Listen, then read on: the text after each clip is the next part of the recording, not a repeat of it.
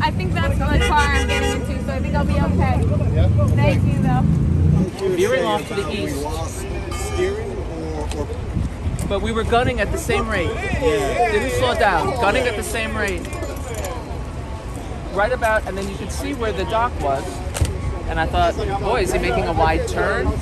Then the announcement, sit down, with a great urgency.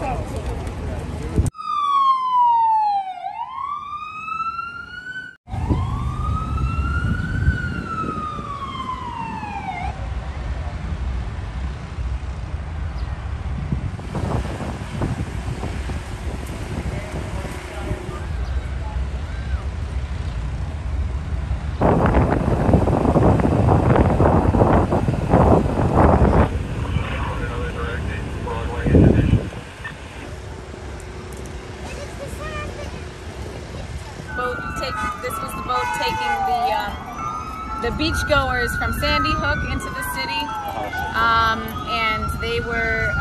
It wasn't until obviously we were about to land that the issue was. We didn't even know what was happening. They just suddenly said, "Everybody find a seat. Everybody find a seat. Everybody sit down." All of a sudden, it seemed like we were running into something, running aground, and the impact was not particularly violent. People were shocked, but the crew was very professional, and thank you to the FDNY for rescuing us.